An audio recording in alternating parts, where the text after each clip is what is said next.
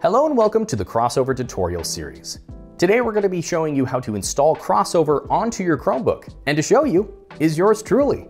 Hi, my name is Anthony. I work in QA as well as video. Today's installation is going to be organized in two separate steps. The first one is going to be setting up a Linux environment on your Chromebook, and then we're going to install CrossOver into that environment. If you already have a Linux environment set up on your Chromebook, skip to the timecode down below. We're going to be going down to our settings menu on our Chromebook, and then we're going to go off to the left side here and click on Advanced. This drop-down menu is going to give us a few different options, and we're going to select Developer. We're going to go with the Linux development environment and turn it on. This starts up the setup process for the Linux environment, and this is going to give us a couple of different questions or options at the start. The first one should be pretty easy. It should just autofill whatever your username is. But the second one is actually kind of important. For those who haven't set up something like this before, we're essentially just selecting how much of the internal storage of the Chromebook is going to be dedicated to the Linux environment versus the other half that you've probably already been using for downloading Google Apps and using Chrome OS.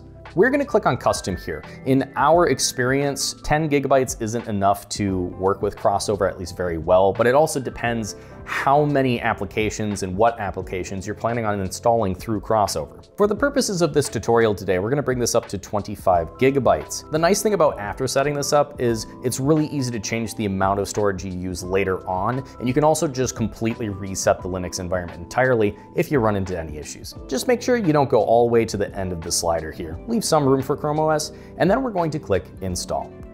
And this will start the automatic installation process. Feel free to go grab a coffee or fold some laundry. This shouldn't take too terribly long as you took roughly the amount of gigabytes that we did for our setup. Once this is done, you don't get any fanfare or a prompt. It's just going to show you the Linux terminal here. We're not going to be using this today, so you can feel free to X out of it in the corner. Nice, so we've gotten the Linux environment set up. Now what we're going to do is go get CrossOver and throw it in there. We're going to close our settings menu here, and then we're going to go down to our browser. At our browser, we're going to go to CodeWeavers.com.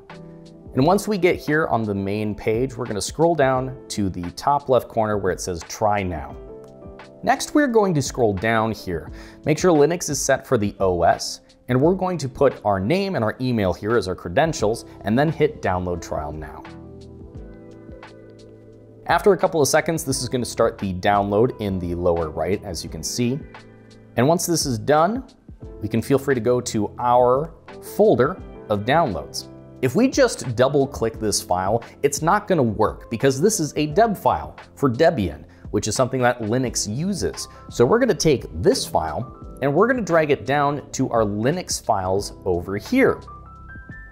This is copying the file into the Linux container so that it's usable by the Linux environment. Now that the file has been copied, we can click on Linux files and then go to this file here, the CrossOver deb file, and we're going to double click. This will allow us to start the installation. After clicking install, feel free to hit OK on the next prompt, and then just wait for the installation to finish.